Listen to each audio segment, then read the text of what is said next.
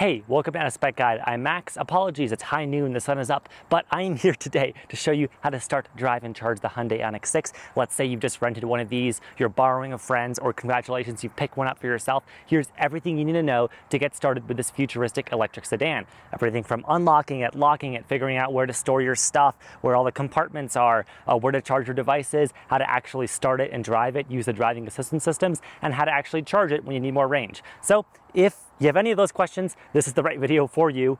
We have chapters in this video that you can seek around to different sections. If you're curious about just a specific element, look at those labeled chapters in the YouTube player. Anyhow, let's get into it. How to start, drive, and charge the Hyundai IONIQ 6.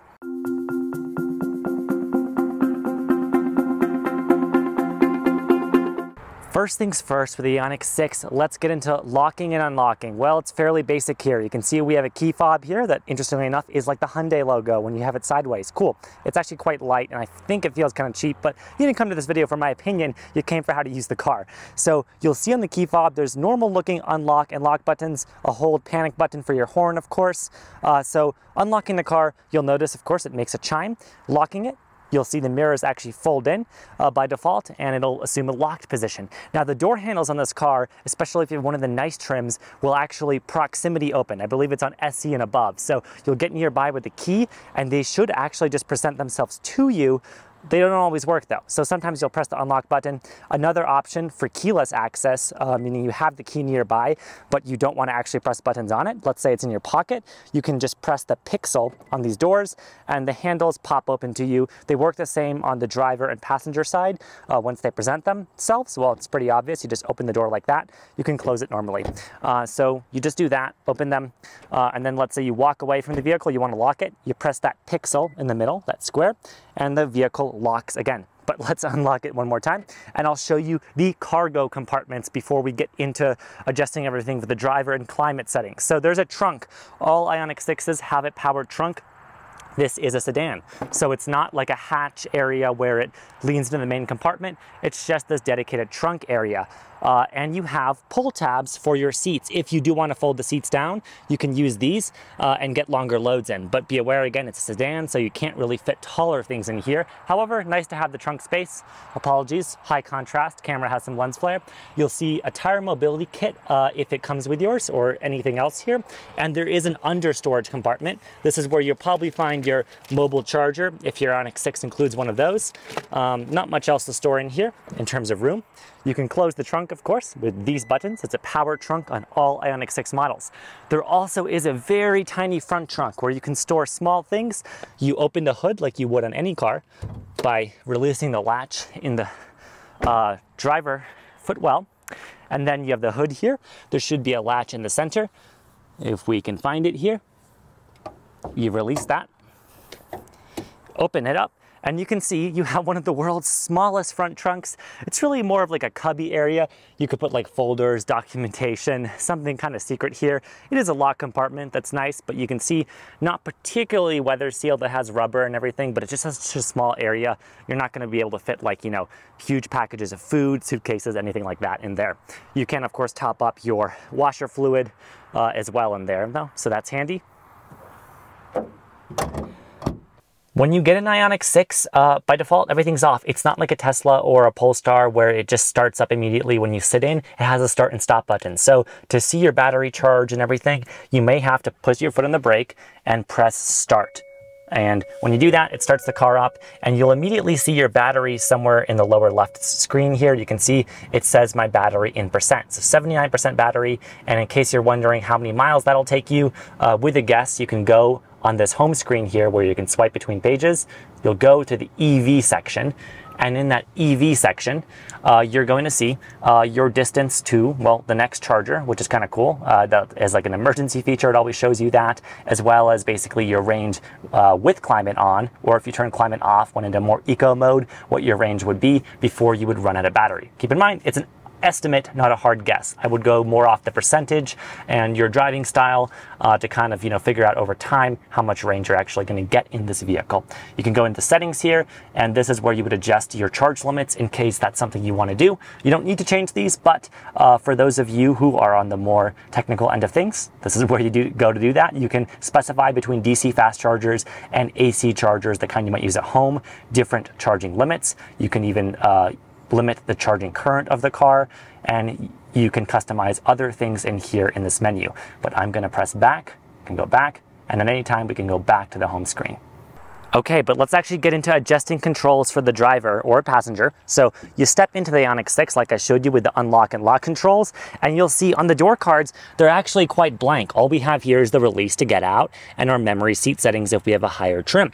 You have your power seat controls on the side here, very normal, right? You can adjust it each way. You have a two-way lumbar support as well on the driver's seat, so that speaks for itself. The steering wheel is manual adjustment, so if you want to adjust it, you'll just push and pull it, tilt it up and down. It's telescoping, but it's manual, not power controlled. Interestingly, as we get into the IONIQ 6, you'll notice that there are these buttons here. So we go between left or right, and we have a directional pad that we can use. So the directional pad is very handy for basically just moving the mirror up or down. We select between left or right. This button will fold the mirrors in. If you're entering a tight parking spot, you'll press it once more to fold the mirrors out manually. That's a nice feature. You've got your parking brake that you can pull to engage or push to release. Then you've got brightness controls for your digital gauge cluster. And then you've got a option to start vehicle to load, which I'll show you later in this video, for power outlets in the car. And then you've got this hold option if you just want to stay in the driver's seat, but open the front trunk, you're picking someone up from the airport, something like that. And a traction control off button. Fairly self-explanatory. Over here, you'll have your window controls, and the window controls are interestingly right on the center because the doors are very bare in this card. So in this car, not card. So you can, use all four of these. Very self-explanatory. Child lock, unlock and lock button for the vehicle. A toggle for auto hold functionality where your brakes will kind of hold you parked in traffic. Very common on vehicles now.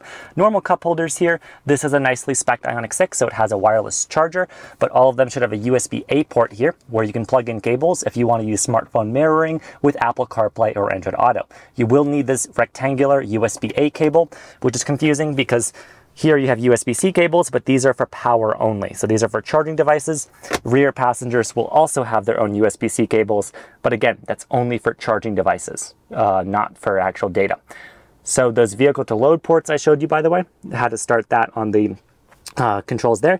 There's one here because this is a nicely spec'd IONIQ 6. Your other vehicle to load port is actually in the charge port on this vehicle. I'll show you that in the charging section of this video, where you can plug in Hyundai special adapter and get another 110 volt power outlet that you can power really anything with from the car. Cool. If you have a limited trim IONIQ 6, you have a sunroof. Congratulations. You can see mine's open right now. You'll adjust the sunroof here with up and down. You can close the shade. You can also open the sunroof to vent it or just open it up entirely if it's that kind of day and you want a full open experience. Very nice. By the way, when it's not sunny, for all IONIQ 6s, your dome lights are controlled here. So controls to turn lights on and off are handily up here on this dome light menu. But let's close the sunroof in this limited IONIQ 6 because it's a very sunny day and I would like some shade. So we're just going to close the shade, power sunroof, nice feature if you get the limited trim. But yeah, all your lights are as well here. You also have an option for emergency SOS. Hopefully you don't need it, but that's where that is located. When the car started, climate should be going, and the controls for climate are actually very traditional. First of all, we have manual vents here. No touchscreen adjustment, you just move the vents. Of course, they're about 4 here for the front passengers. So those are your climate vents.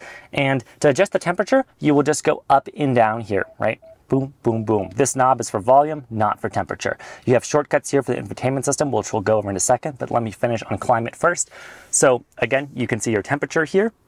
You can choose to sync the climate between driver and passenger, as well as many other settings by pressing climate, which is going to bring up this more full menu on screen with more options as well. But there's the main shortcuts you need here. So you have auto. You can choose the fan speed between 3 levels in auto fan speed. You can use this for manual fan speed adjustment, or just turn the fans off entirely.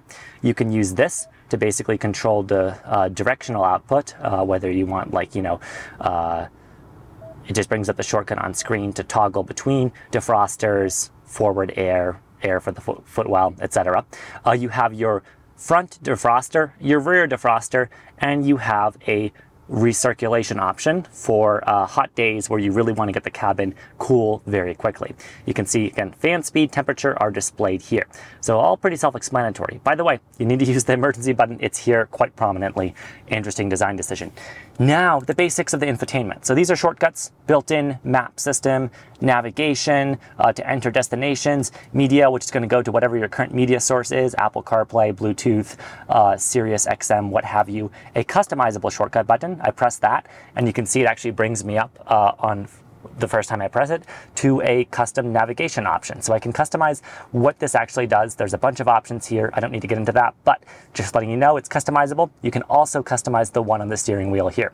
In this infotainment system, if you're ever in a screen like this and you don't know how to get home, just press the home icon here and you'll get back to this screen of apps and everything. So again, climate's its own menu. You can press it here, or you can use the shortcut here to get to it. But most of the basic climate shortcuts you need are here.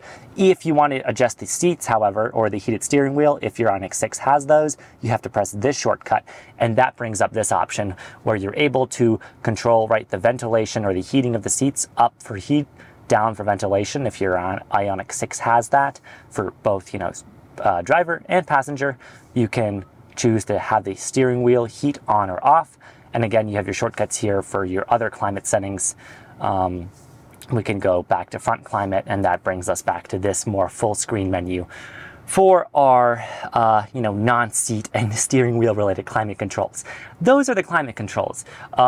Let's get to know a little bit more of the infotainment system before we actually get to driving the IONIQ 6. So like I said, you go home and you have all these apps. If you go over to the left, you have this nice minimalist display of a clock, your current battery, in case you're curious, and your range in miles. And then you have your location, temperature, so, and a little map. It's a nice display, but it's just kind of more of a design minimalist display. Scroll over here for your apps, and you've got 2 pages of apps that you can scroll between all of these options. Then on your driver display, here we go. We have kind of a trip monitor. You can customize the view of this by pressing these buttons here. So if I press this page button, you can see it goes between a tire pressure monitor or an info monitor of the car. It goes between kind of a driving display that will show me my power or my regen charge level, my speed, and prominent figures. You have the trip monitor one I showed you earlier, and you have a navigation one that by default just shows a compass. But I'm going to go to the trip one because it's a good example to show that you can scroll between some of these using the scroll wheel here on the left side of the steering wheel. You'll just scroll between options, and it'll take you between different data pages that you can scroll between. Very nice. To confirm OK, if you ever says press OK, like to reset the trip monitor or something, you would just press in on this button to click it. The IONIQ 6 has drive modes. We'll get into this in the driving section of this video, but to toggle between them, you just press this drive mode button. And there's Eco, Normal, and Sport. They really just toggle the sensitivity to the accelerator pedal and the firmness of the electronic power steering. Nothing too crazy in those modes. For media controls here, in addition to the volume knob here in the center console, the driver has a volume knob. You have a skip track button, so down to skip track, up to skip back, rewind the track. You have mode to toggle between your sources like Bluetooth, CarPlay, radio, etc. That'll toggle between those. Your voice assistant, so if you hold this with Apple CarPlay or Android Auto, that'll trigger your voice assistant on your phone. Your customizable button I showed you earlier, this one it can be customized separately from the one in the center, and a hang up button for voice calls, all super useful. These LEDs, by the way, in this nicely spec'd IONIQ 6 are lit up, and they will do cool things like light up with your parking sensors and all kinds of things. More of a design detail, but I think really cool. By the way, fun Easter egg, this is Morse code for H, which is of course the first letter of Hyundai, 4 dots. Very kind of sleek and interesting. Before we get driving, your lights are going to be here. I would by default leave them on auto, let the car figure it out, but if you want to turn on parking lights, manual low beams, or turn the lights off entirely, you can. Your high beam controls of course work as you would expect. You can flash people and engage them by pushing the stalk back and forth. Then you have your wiper controls. I would again leave this on the auto setting, but you can control the interval manually, and you can push in to engage washer jets. All of that is possible. And then we'll get into actually drive selection shortly here. But before we do that, I'm going to talk about paddles in the driving section of this video. Your paddles are here. So paddle left, paddle right, these control your regenerative braking. So basically you press this paddle more, the car will slow down more when you let off the accelerator. You press this paddle more, the car will coast more and will have less of a slowing down effect on the accelerator. Either way, when you press the brake pedal, it blends in regenerative braking, recharging the battery, which is a really cool function of electric cars. This just controls how much of that is automatic as soon as you lift your foot off the accelerator without you even having to touch the brake.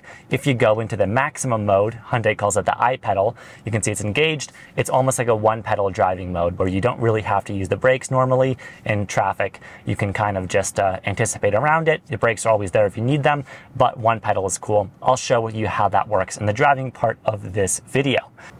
Okay, driving the IONIQ 6. So once we've started it, right, remember, it has a start-stop button. We need to start it, and before we leave the car, do remember to stop it, because if you've driven other electric cars, this habit may be lost on you. I always forget. But if you're used to gas cars, that's self-explanatory. But anyhow, the car is started. We're ready to go. We're going to go and use the PR&D selector, which is actually down here. It's this interesting little stalk. So foot on the brake, you will pull up for drive, one down for neutral, another down for reverse, or two down for reverse, basically. So any moment you can go to neutral with one flick down. You can go into park by pressing the side button, and you can go into drive or reverse by just going two in that direction. So for drive, we tilt this forward. Now we're in drive and we're ready. You can see parking sensors just turned on. And because I am in level 3, as they call it, I have a high degree of sensitivity of automatically slowing down the car. So basically, I'm just cruising along here, accelerating, and the car will creep forward. But of course, you can adjust this with these paddles I showed you earlier. So if you want to coast more, you're going to go and press this paddle, and the car will kind of coast more. You can see I go down all the way to what they call level 0. On this screen. Level 0 meaning I have the most coasting potential. I'm just cruising along. See, again, on this lower left, level 2, the car slows down more as I lift off the accelerator. I press minus once more. Level 3, I press it once more. I'm in the I pedal mode. I pedal on. This basically means I'm in one pedal drive. So one pedal drive is what it sounds like. Most of the time, I only use one pedal. Let's lift my foot off the brake, off the accelerator, and see what happens. I basically slow to a crawl, and I am now effectively stopped until I keep going, and I'm held here. I think this will work on hills as well. You can see auto hold engaged. Very handy. I'm going to press the accelerator again, and I'll keep going. So again, you can cycle through these modes as you wish. Level 0, 1, like the lower levels are more closer to one pedal. I pedal is full one pedal, and then level 3 is kind of like full on coasting. On highways, you may prefer that because you may find that's more efficient for you and has the car doing less of the slowing down and speeding up. Around town, you may like one pedal more. That's just been my preference, but you can adjust as you want regularly, just using the car, and I think that's a really cool feature. So let me take a left here, and as I do, I'm gonna show you that when you use turn signals, you can see, don't be alarmed if you see this camera view. This is your blind spot monitor. It's showing you what you're about to turn into if you're making a lane change or something. Very handy. Cameras on the mirrors, basically. Super cool feature. Still use your mirrors and your blind spot monitors, but it is nice to have that as an extra aid when you're changing lanes. It works both left and right. The blind spot view monitor is a super unique features of Hyundai that I really like. Tesla and Lucid also do it, but I'm not familiar with any other brands that do, which I think is a shame, honestly. As we're cruising along the IONIQ 6, well, we're on a highway. Let's say it's time for cruise control. We can turn on cruise control at any moment by pressing this button on the steering wheel. Cruise control is on. You can see it has my set speed. Of course, it's set by default to the speed I was going at when I pressed the button. I can toggle the speed up and down with this switch up and down here. You can see what my hand is doing in the lower left. And then I can change my following distance by pressing this icon here. which is this car following distance. You can see that the graphic next to the speed here is changing as I press that button, toggling between 4 distance settings, closer or farther to the car in front of me. That's the adaptive cruise control feature that automatically, right, matches the speed of the car in front of you. Then you have auto steer. Toggle that off or on. Right now, I'm going to toggle it on. You can see steering wheel icon's green, meaning the car is actually going to actively lane center itself. And as long as I keep my hands on the steering wheel every few seconds, I can't, completely go hands-free. It's not a hands-free system. As long as I keep my hands on the steering wheel, it'll just keep centering me in the lane. It'll follow the curves of the road as long as that steering wheel icon's on. I really like this, but you may not like it. You may want to steer for yourself completely, and you don't like the car doing the active lane centering. That's totally fine. You can turn it off just with this steering wheel icon, and now you can see the steering wheel is not lit green. And yeah, there we are. Drive modes, by the way, you press this, I mentioned this, the toggle between sport, eco, and normal. Normal is probably what you want to be in most of the time. Again, all they do is really toggle a few settings here with accelerator sensitivity and whatnot. Eco would get you a little more range, but it's not going to be a huge amount. Anyhow, that's the basics of cruise control in this car. If you use your turn signal and you are on a supported highway with having driving assist 2, then the car is actually going to do a lane change for you. Very cool. Take your turn signal off, it'll center you back in your lane. So that's a feature on SEL or higher trims. To adjust any of the settings for driver assistance or anything, you'll want to go into the Setup app, and you will go into the appropriate area for that. So for driver assistance, you go in the vehicle settings, and then within vehicle assistance, you can see everything you'd want to adjust, all of these features here. So you can change driving convenience, functionality, highway driving assist, whether you want to enable that, lane assist, all of these features are all here. I won't go through them, but this is where you go. You can also search in here. So again, settings, vehicle settings, off of the home screen, that's where you go to configure those settings if you want to turn specific features off or on. When it's time to charge your IONIQ 6, you feel like you're getting low or you just want to top up, well, you can find built-in navigation options in the EV menu. So I showed you this earlier, right? It's going to show you your default next charger. You don't have to go there. That's just like the closest charger to you that it shows in here. But here you can't schedule charging. So if you're at home, you can actually go and set departure times, and departure times can schedule your climate and your charging ahead of time. So if you know you're going to be leaving home and you have a home charger and you leave the car plugged in, it'll make sure the car charges on a certain schedule to reach a certain battery percentage, like let's say 100% before you leave for a trip, and cool the cabin. So we could set a departure, we could enable one, so we can go into settings here, basically set the exact time if we want this to repeat, and then it will schedule charging and climate as we desire with that. But that's where you'd go into that. I don't want to get too much into that, but that's a nice feature for those of you home users with home chargers. But we want to find a charger on the road. So what we would do is we'd go here. There's the map, right? And we want to go into navigation. So shortcut here is we could press navigation on this icon, or from the home screen, we could press navigation menu. And then we're going to look for nearby points of interest. And then we have EV charging stations. Helpfully, it has gas stations here. We don't need that for this. It's an electric car. We're looking for EV charging stations. There's several types of EV chargers. There's DC fast chargers, and there's slower AC charging, which you'll often find in areas like movie theaters, malls, or areas where you may be parked for hours at a time, and a slower charge is absolutely fine. You can filter between the kind of results you want to see nearby by pressing this filter icon, and that filter icon will let you select, do you want AC, DC, or really fast DC, as they call it, DC plus, which is above 200 kilowatts. Those are going to be the chargers that can, charge you up in like 20 minutes, maximizing the really high charge speed potential of this car. You can choose which networks you want to enable, all of that. So that's really cool. We can go back though and see the menu with our current settings. We have all the AC and DC chargers, and when we find one that we want to actually go to, then we can just go to that charger and set it as the destination in the nav, and the car will direct us to that charger. One more advanced thing here. By the way, we're going to have to click Start Guidance. We can also add waypoint, route options. This is just the typical Hyundai navigation. Once we've started, or before we've started actually, if it's winter, I highly recommend you go into Setup. You're going to go into EV settings, and I recommend you turn on battery conditioning mode. It explains pretty well what it does here, but if you turn it on, during low temperatures, namely in winter, it'll turn on the battery heater when you have a destination set as a fast charger. And what this does is it burns a little bit of extra juice getting to the charger, but assuming you're not going to get to the charger with like, you know, almost nothing left to spare, this is nice because it means the battery will be nice and warm, ready to accept the optimal charge rate from that fast charger as you arrive. So in winter in particular, I'd leave this checked. The only time I would uncheck it is if you're really trying to stretch your distance to make it to the next charger.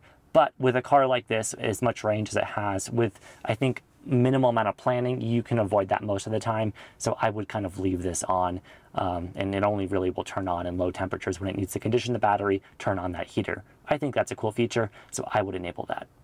Okay, let's say you navigated to a charger, you made it. I'm just using my home charger today, but let's say it's a public or private charger. It makes no difference. Assuming you've accessed it, please back into the parking space because the charge port for this vehicle is on the rear passenger side. So keep that in mind as you park at a DC fast charging stall, especially as, you know, parking spaces are limited there. But if you back in, you get your charge port roughly in the right place. You'll open it up, you'll see this is how we're going to what's called AC charge just with this pin here. If we want to DC charge, we're going to remove this and that'll give us access to the full CCS port. But today I don't need that. I'm just using this top section because I'm using a slower home charger. So whatever your charging receptacle may be, get your charger. You'll activate, if it's an Electrify America EVgo charge point station and you don't know how to activate those chargers, we've made videos on this channel describing how exactly you do that. But basically, get your charge handle ready and then just plug into the car. And once the charger is activated, you'll hear a click on the car and it should be ready to go, and we can make sure the car is charging. Well, a voice just told us charging started, but we can also see on the screen here through the window, if I can see through the tint, it says basically the battery status. I don't think you can see that, so I'm gonna have to open the door, but it does show status of the battery. Here you can see remaining time for the charge, our current charge speed, current battery, and all that. So that's how we know it's charging, and we can leave it, and of course we can lock away, leave the vehicle while it's charging, and that'll lock the charge connector to the car. So that's how to charge the IONIQ 6. To stop charging, you can of course hit stop charging on whatever your receptacle is that you're charging from, but you can also do it from the vehicle. So the vehicle has to be unlocked. You can't just jam the charger out while it's locked, but assuming the vehicle is unlocked, we know it is right now because it's presenting the door handles to us, we can just click on our charger and we should be able to just remove it. The vehicle is going to know to stop charging, and we can press this handy button to close the charge port door. Make sure you remember to do that, and yeah, now we're all ready to go. All right, that's how to start, drive, and charge the Hyundai IONIQ 6. I hope this has been helpful for you. If you still have questions, if you feel like I've left things unresolved or there's something that's missing, please leave a comment and I'll do my best to answer it. We also have a super helpful community of people, fellow EV nerds here who are here to help out as well. But yeah, that's been a guide for the IONIQ 6. Other guides you want to see, other kinds of content on this channel, let me know as always. I've been Max with That Is Spec Guide. Be sure to subscribe if you want to stay up to date with EVs and learn how not just the IONIQ 6, but all of them work. We're here to help. Thanks for watching. I'll see you in the next one.